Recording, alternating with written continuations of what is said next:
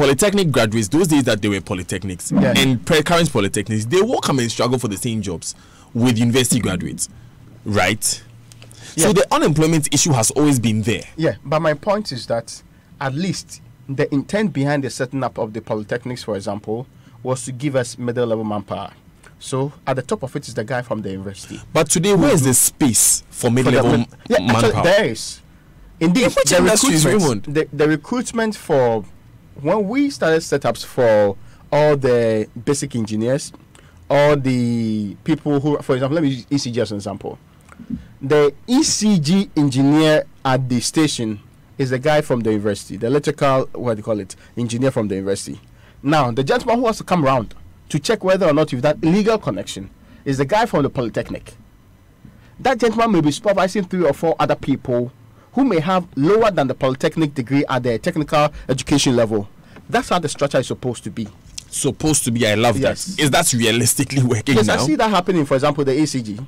They run the structure like that. Where is I have not seen anybody with electrical engineering having to be the one going to disconnect people's lighting from the universities.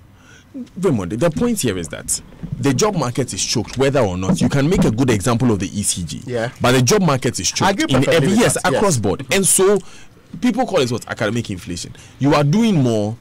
You are doing jobs that would normally have not been required for people of your qualification to do, and that is something that is done. Underemployment, and you know unemployment figures in this country are huge, are very high. Are close to, and it's 48% of all the employment being underemployment. Exactly. It's quite different from the vulnerable employment, which is like 68%. So if that is happening in the first place, Raymond, that settles the score that this issue of people of certain education levels doing certain jobs. The issue, the basic question there is employment and the issue of job creation at all levels of the educational ladder, and that must be looked at. So the point I'm making in this case is that there are no specific level engagements that, for example, if you left B.E.C.E today, you could be guaranteed employment anywhere.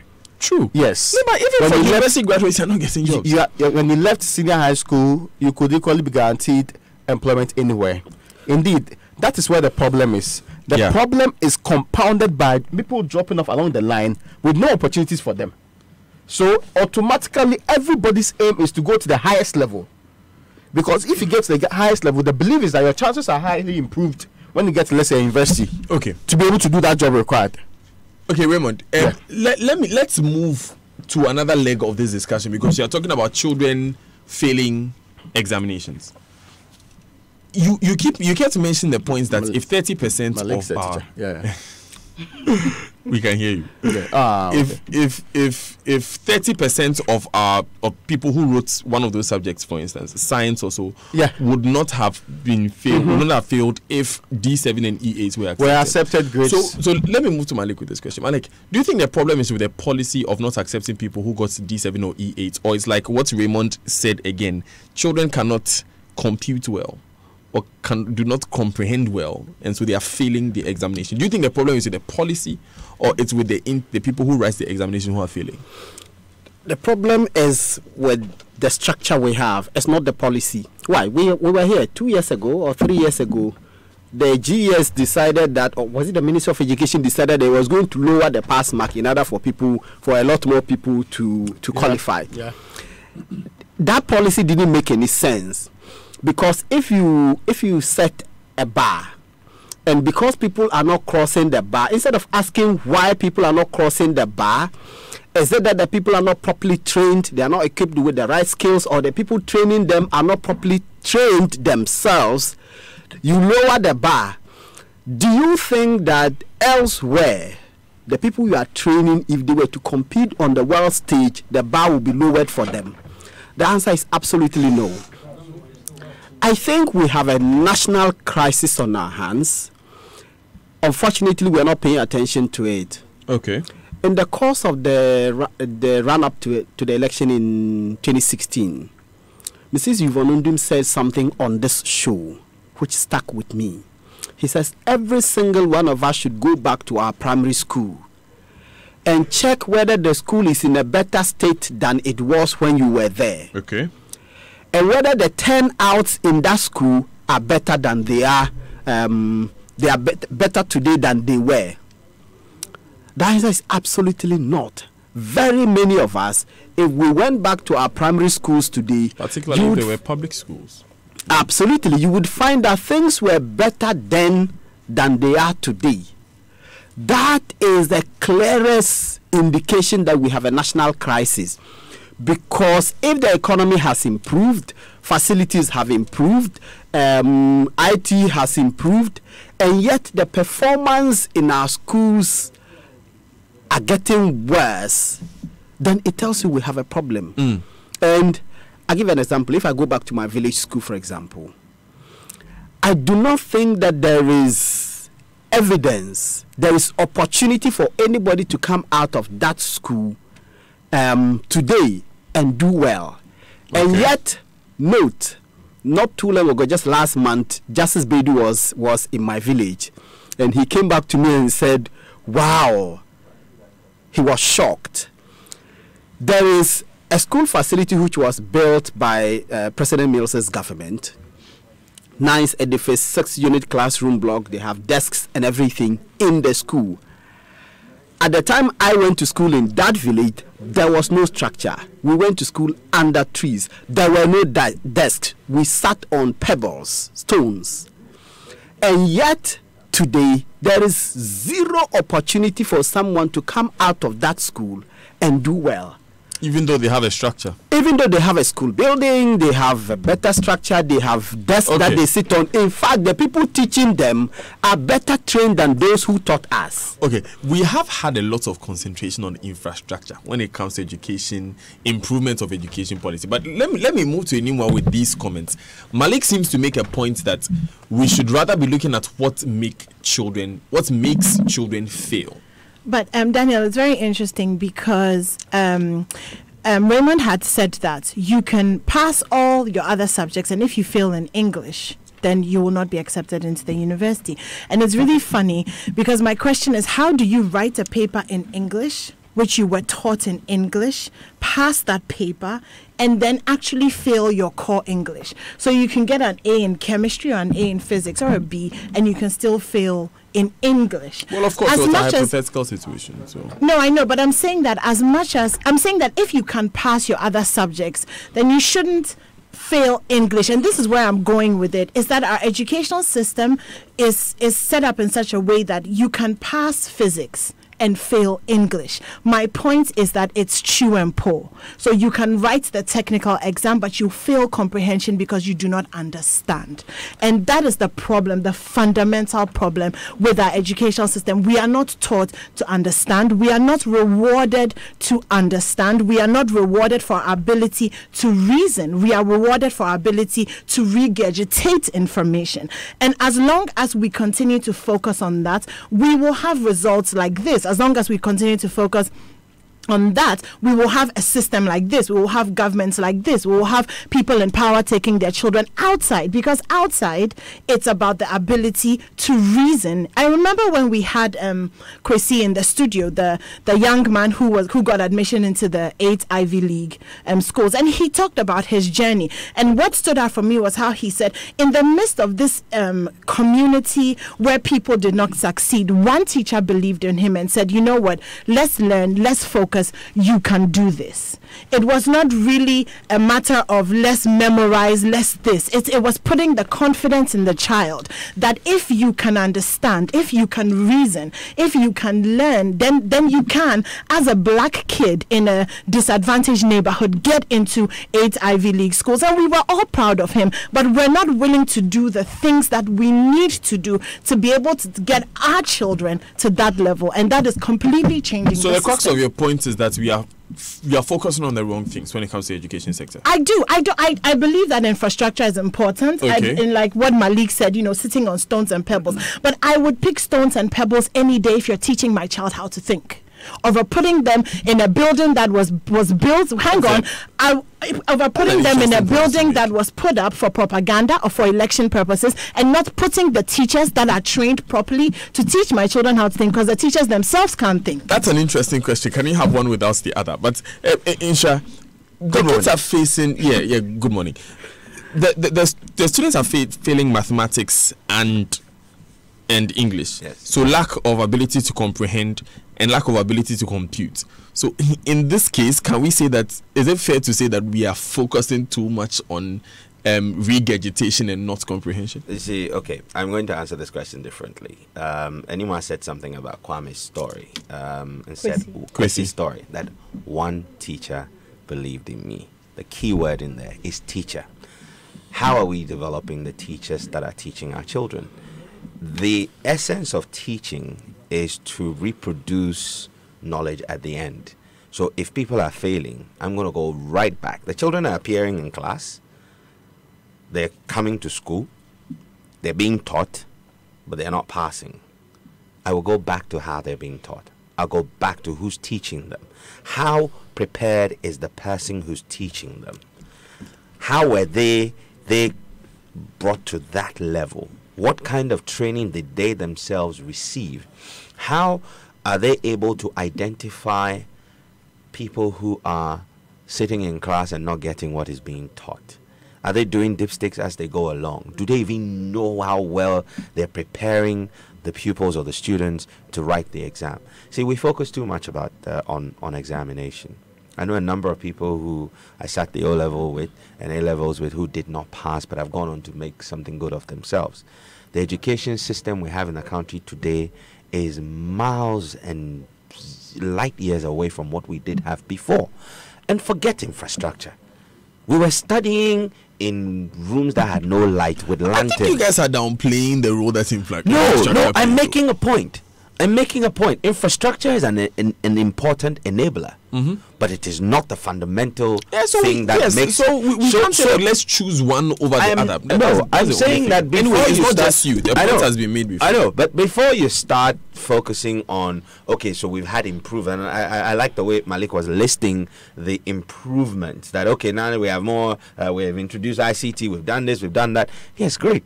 We're trying to catch up with the rest of the world. But are we focusing on what makes education, the quality of instruction, the ability to light a bulb in a young person's mind? That's when you've educated someone. Are we achieving that today? Shura, can I cite this to just emphasize the point you are making about the centrality of teaching? I had great difficulty in appreciating fractions. When I see on the board 1/2 plus 3/5, I would chew the formula and do it, but I had no idea what it means. I just couldn't understand it. What is 1/2? Yeah. I just couldn't appreciate it. I went to training college, and this Canadian guy came to teach us, and he brought apple into the class with a knife. And then he chopped up the apple into 3 parts and picked one and said, when you see 1/3, this is it. It's tangible. You saw the apple, it was 1. And suddenly he chopped it into 3, and then he picked 1 out of the 3. You see, Malik, he said this is 1 out of 3.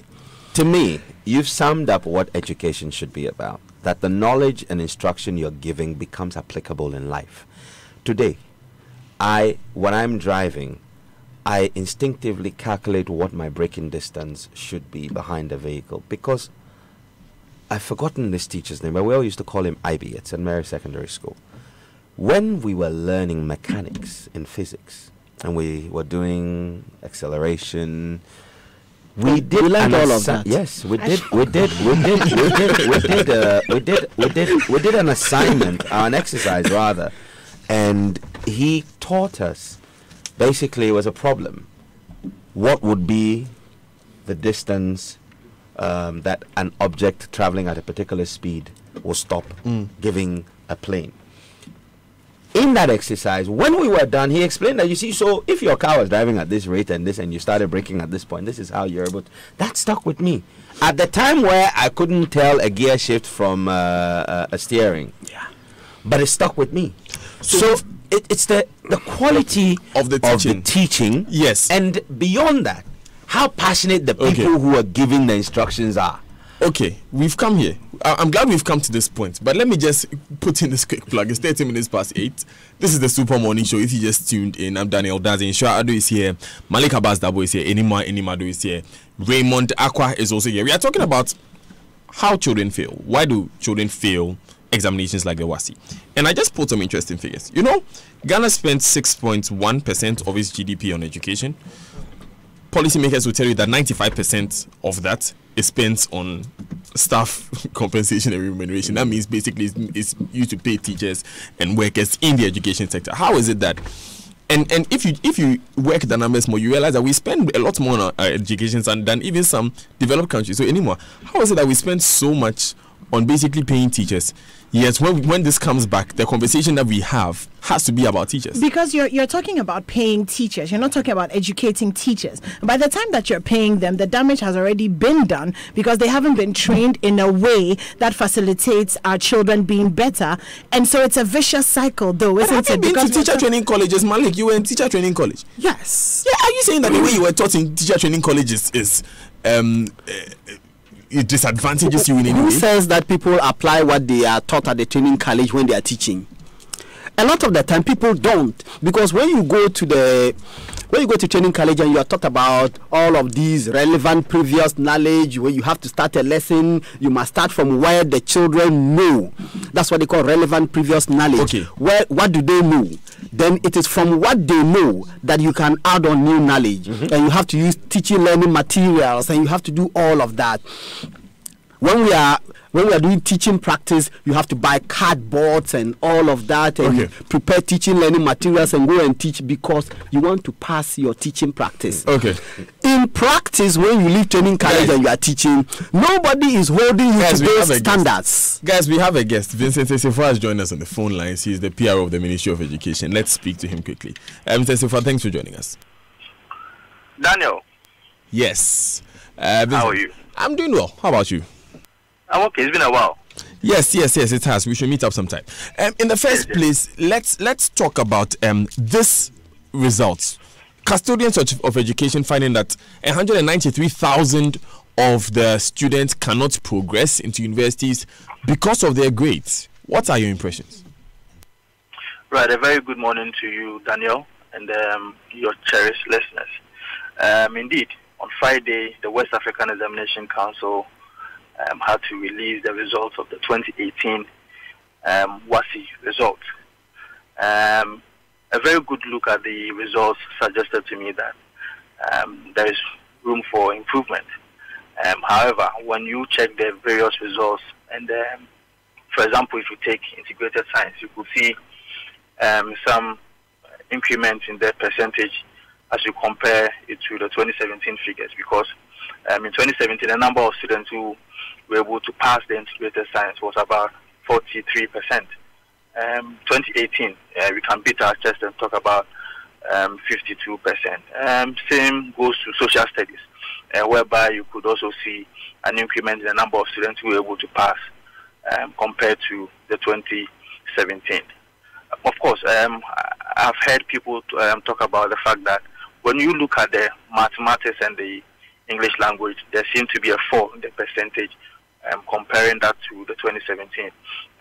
But if you go into details and get the clear figures, the nominal figures I mean, you could see an increment in the numbers as far as mathematics and English language is concerned. It is only the percentage that you could see a shortfall.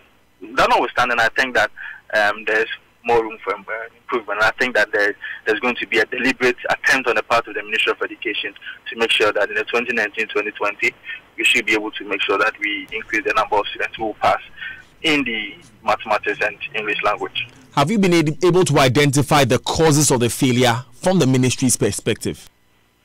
There's going to be an investigation into it, but on top of my mind, I know that there are a number of reasons that can bring out such failures.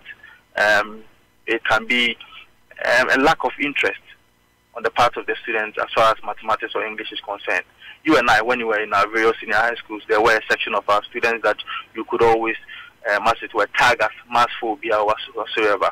Again, it can also be the fact that there is a lack of commitment on the part of teachers to, as it were, make sure that we are able to increase the number of students who pass mathematics or English language. So I cannot pinpoint one singular reason, but when we are done with our investigations, I'm sure that we should be able to know the challenges or the problems that led to that circumstance. So the Ministry of Education is on top of it. We hope that in no time we should be able to set out a clear roadmap as to how we are going to deal with this particular challenge. Right. Vincent, you said that there's going to be an investigation this year. Was there an investigation into last year's results? What did we find? From where I sit now, very difficult for me to tell you what we exactly found last year. But what I know is that we should be able to make sure that there is an increment in the teacher contact. If, for example, teachers spend 6 hours in class each day, can we have a look at it again and see if we can increase it from 6 to 7? Again, if teachers are having short vacations or the vacations that they are having now, can we have a look at it again and increase the vacation so that it can enable the teachers to be able to have robust research to be able to put to use in their various classrooms?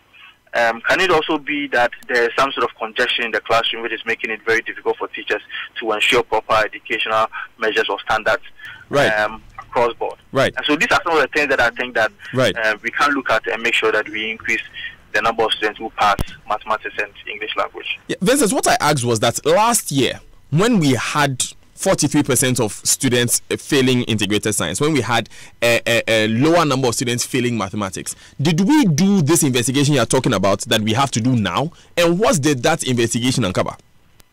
I'm unable to furnish you with that information now. But as I'm saying, on top of my mind, I know that there are certain things that we think that we can do right. You have mentioned that. You see, it's interesting you mentioned that because, of course, you speak for the Education Ministry. And in other places, for instance, let's take, for instance, China, where the chief examiner's report comes out every year after examination, like it does in Ghana. And the curriculum for the next year is informed by inputs from the chief examiner's reports. Do we not believe that applying something like that here could, help in continuous improvement? Of course, that's what I'm saying, that there is a deliberate attempt on the part of the Ministry of Education to unravel such circumstances and deal with it head on. I'm saying that from what happened last year, and what is happening this year, it suggests to everybody that there should be some sort of investigation to make sure unravel such challenges, to make sure that we deal with those failures. But I'm saying that it is very difficult at this moment for me to tell you what really transpired last year as far as investigations are concerned. Maybe I can do that checks and let you have it later on in our investigation, in our interviews. Okay, so away from that, how are you taking up the recommendations of the Anamon-Windsor Committee to your ministry? Well, I think I also saw it this morning. One thing that we should also know is that Professor Jofus Anamon-Mensah is a very good researcher. He has published a number of books locally and internationally. If you remember, somewhere in 2002, he was the chairperson, or he was the chairman for a presidential committee that was set up by the President of the Republic at the time. And the terms of references of that particular committee was to make sure that they have a look into the entire educational system of this country and make sure that if there can be some suggestions to improve our educational system in this country. Some of the recommendations that came out of that particular committee that was shared by Professor Jofus Anamon-Mensah was that we should be able to expand our universal basic education and make the period span for about 11 years. That is why today we have kindergarten going for 2 years, we have primary school going for 6 years, we have junior high schools going for 3 years. So clearly, he's having that record of making an input into our educational system in this country. If you remember, in 2016, he also made mention of the fact that we can classify our universities, whereby, for example, KNUST, where you and I went to, is a science-related university. So there is no need for us to have humanities courses being taught in that particular university. Same as University of Ghana, if it's a humanities school or if a humanity university, there's no need to have science-related courses also from the University of Ghana. These were some of the recommendations he made in 2016. Again, if you remember, he also made mention of the fact that we should be able to expand teaching base of our various universities. What it means is that we should be able to go beyond the normal traditional lecturers or traditional teachers in our various universities, whereby we can have captains of businesses, we can have policymakers also teaching in our various universities. So I'm saying that this is a man who is having that track record of making an input into our educational system. And whatever he's saying today, I have checked the figures that you also churned out. Clearly, I think there is something welcoming, and the Ministry of Education will have to have a look into the proposals that Professor Namor is proposing to the government. Right. Vincent Asefua, just before you go, just so we're on the same page, so your response to the WASSCE results is that it's bad, you're investigating it before you come up with recommendations on improving the sector in general. I have not said that it is bad. I made mention of the fact that we have made some giant strides as far as English integrated science is concerned. We have made very good strides as far as social studies is also concerned. In fact, I even made mention of the fact that the nominal figures of what people are saying we were able to fail so much as far as maths and English language is concerned is something that is not true, because the nominal figures, when you look on paper, is very good for us. It's the percentage that is not looking so good. But that notwithstanding, there is more room for improvement. The Ministry of Education will also make sure that there is a deliberate commitment to unravel those particular challenges and deal with them head on. Can you assure Ghanaians that this number, at least this percentage, will go down next year as a spokesperson for the ministry? I have sat in a number of meetings whereby the West African Examination Council, in collaboration with the Ministry of Education and other stakeholders, have made sure that going forward, they should be able to put in a lot of energy and time as far as our mathematics and English language and science is also concerned, because there seems to be a trend of a number of failures over the years from, let me say, if I have to be charitable, from 2008 coming. So, I mean, the trend suggests that, of course, we should do something about it. It's not limited to a particular year. So can that assurance be made that we are going to see an improvement from next year? Given these meetings we have. That assurance per the number of meetings that I have sat in and the sort of contributions that are made by the various stakeholders. Thank you very much, Vincent Asefua. He is spokesperson for the Ministry of Education. This is the Super Morning Show on Joy 99.7 FM. Key points, yes, the performance is so and so, is good in some cases, it's bad in some, and well, he said it's there is room for improvement. Those are his exact words. Let me not misquote Mr. Asefua there. And he said that the assurance is it will improve because of the various measures they are taking, they are putting in place this year. However, the specific measures will be known after they have properly investigated how come these students failed. It's 26 minutes past 8. We'll take these important messages. When we come back, we'll be speaking with Francis Anom Francois, Executive Member, Association of Used Auto Parts Dealers, Abosio Kai. We'll also speak to Solomon Kote, General Secretary, Industrial and Commercial Workers Union, ICU, and Samson Awingebet Asaki. He is with the Importers and Exporters Association. We are talking about taxes and the possibility of increased taxes, particularly how it's going to affect the people who sell to you, and eventually how it's going to affect you, especially if you are also in the business class. Answer this question for us if you can. How do you think we can raise revenue to meet our needs as a nation? 0244 340437 at Joy997 on Twitter, Joy99.7 on Facebook, #JoySMS. We'll be back after this. It's a new day.